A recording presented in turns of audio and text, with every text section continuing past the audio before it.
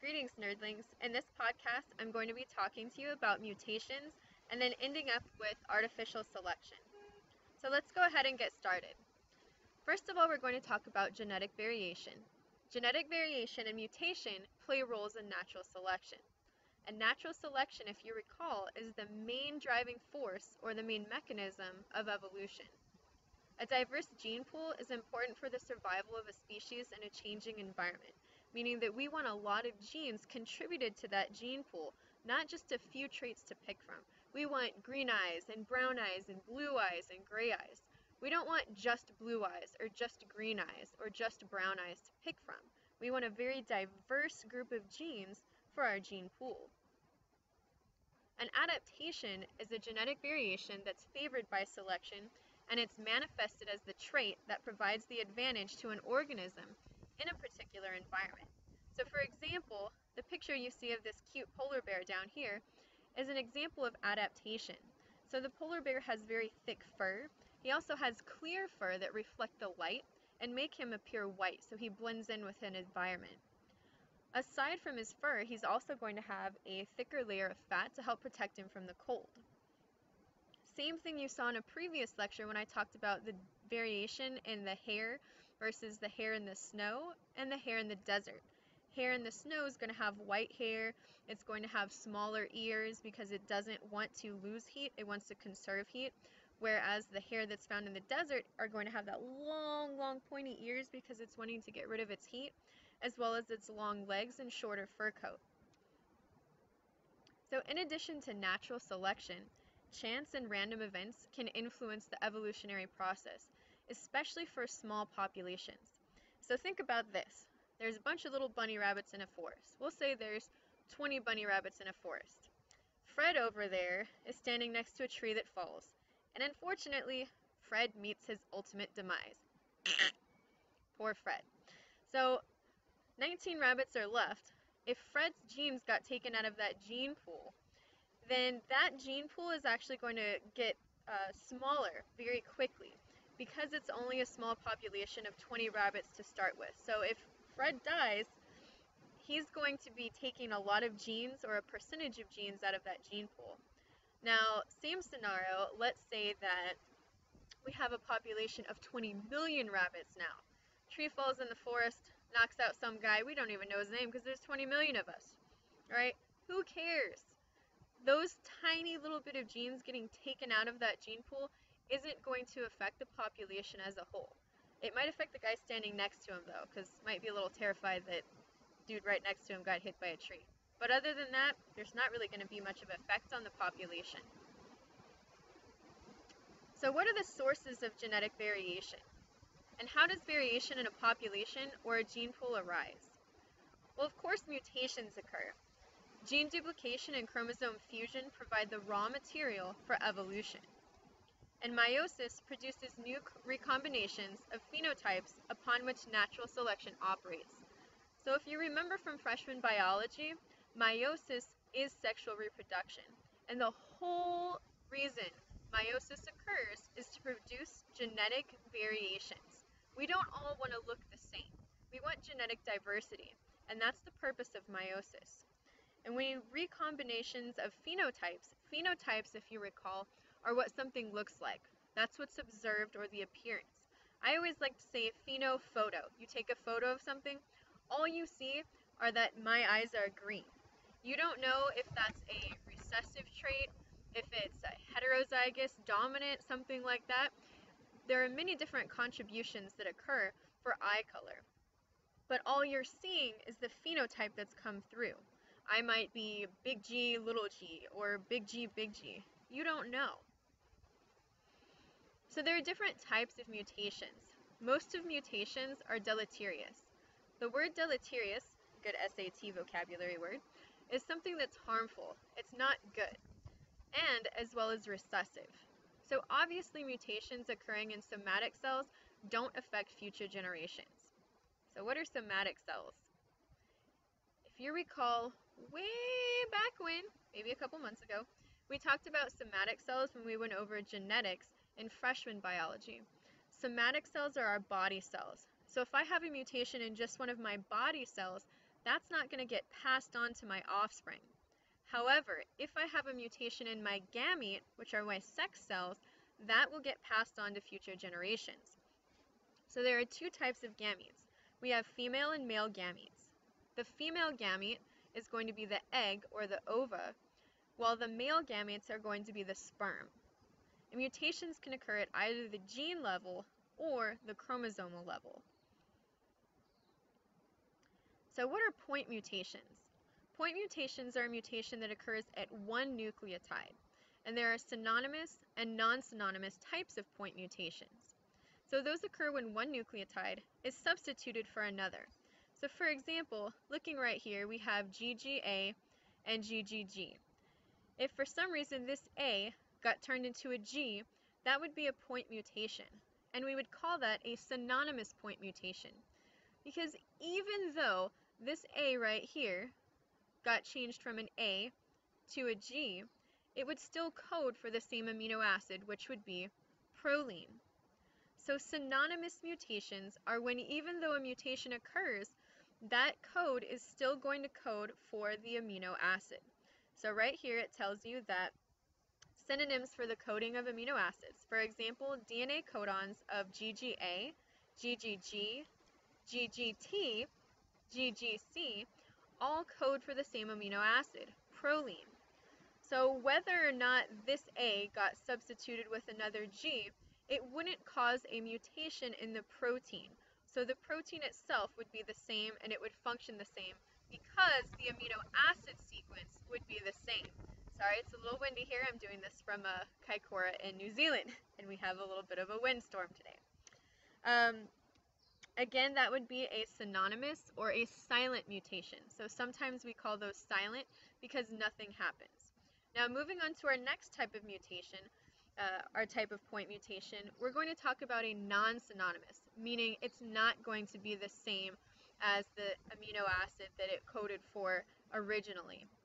So point mutations that do not resolve in the different amino acids are called non-synonymous or missense mutations. Missense mutations can affect the protein in one of three ways. First of all, it can result in a protein that does not function as well as the original protein. And this is what happens most often. So if you think about one of the main proteins that we've talked about before, an enzyme. Enzymes are used to catalyze or speed up reactions within our body, and they're responsible for catalyzing all of the metabolic processes that go on in our bodies. So if a mutation occurred to an enzyme that prevented it from being fully functional, it would slow down the reaction rates of our bodies and ultimately harm us. The second type of result could be a protein that functions better than the original one. This would be a good mutation, and that would be the start of an evolutionary advantage. So that would be one of the examples of a mutation being good, and that mutation would probably get passed on from one generation to the next. And number three, it can result in a protein that functions like the original protein, and this is usually because the R groups are similar. Both are either polar or both are either non-polar. So let's talk about gene duplication for a minute. Genes can be duplicated, and occasionally the duplication moves a gene from one chromosome to another. And then each gene will accumulate different mutations, altering the protein that is subsequently synthesized. Synthesized means it's made. Myoglobin is a protein that binds with oxygen in the muscles, and this gene has been duplicated and modified many, many times, and it's given rise to the hemoglobin gene. This is something we'll talk about in class. Neutral mutations. So neutral basically means nothing's going to happen, or it's naturally evolving proteins that gradually accumulate mutations while continuing to fold into stable structures.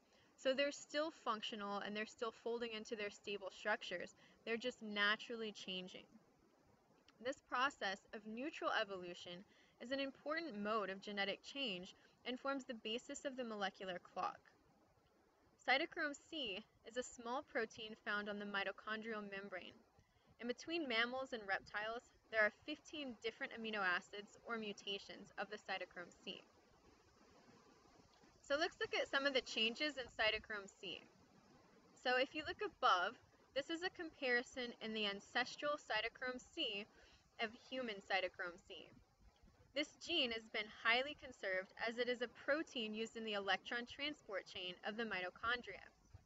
Missense mutations occur more frequently in pseudogenes than in functional genes.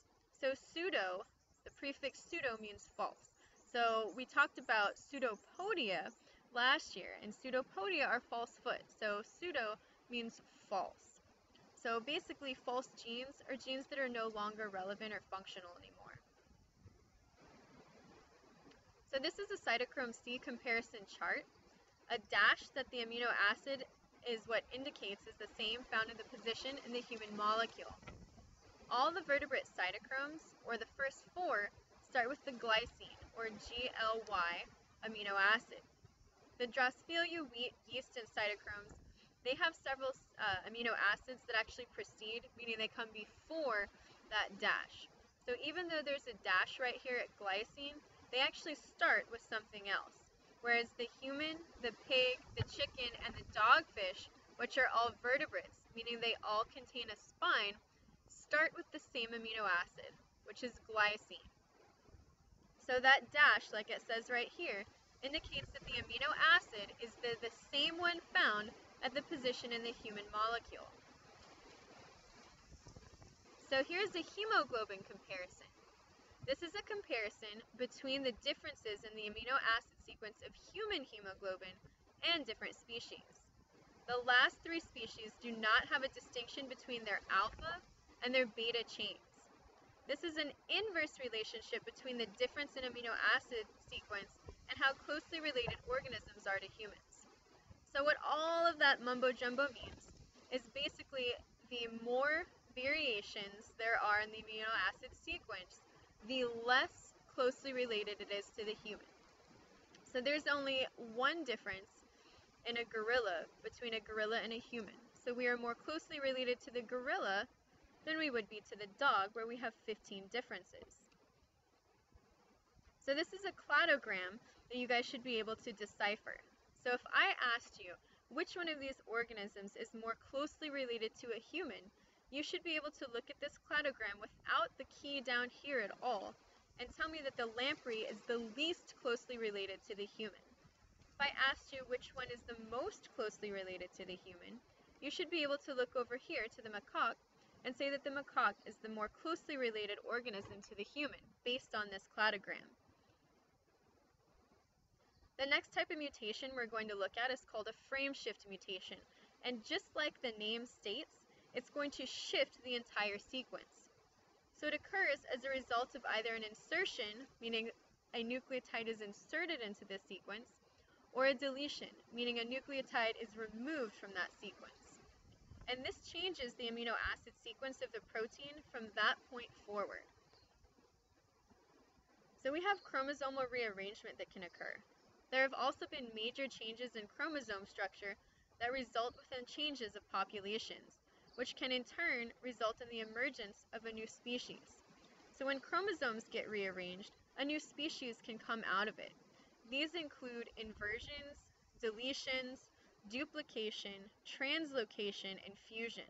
If there are any of these words that I just said right now that you don't know, now would be a good time to look those up. So chromosomal rearrangement.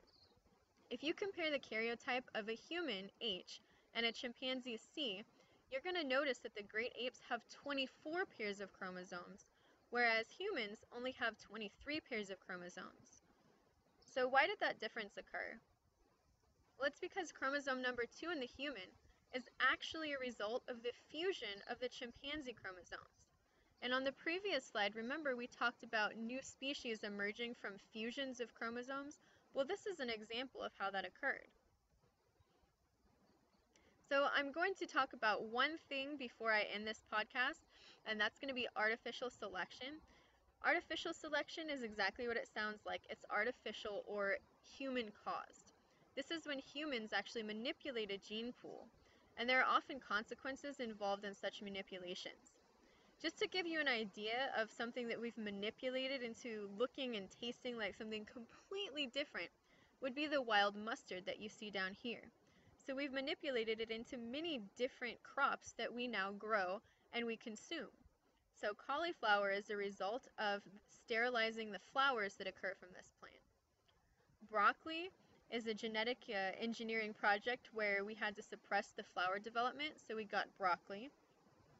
Cabbage was created by suppressing the internode length. Kale was achieved by enlarging the leaves of this plant, and the kohlrabi was the enhancement of lateral meristems. So antibiotics and artificial selection. This is something you see on the news a lot. You're hearing a lot more on the news about antibiotic-resistant drugs and people dying from bacterial infections that they contract in hospitals. So antibiotic resistance. When antibiotics are applied to a population of microorganisms to treat an infection, some of those microorganisms may be naturally immune to the drug. So let's say we have 100 bacteria and I apply some type of antibiotic to it. All of them but one is killed. So 99% of those bacteria killed, but one made it. So that one bacteria is going to be left to reproduce. So why does this happen? Well, a random mutation occurred in the genetic code of the microorganism conferring its resistance.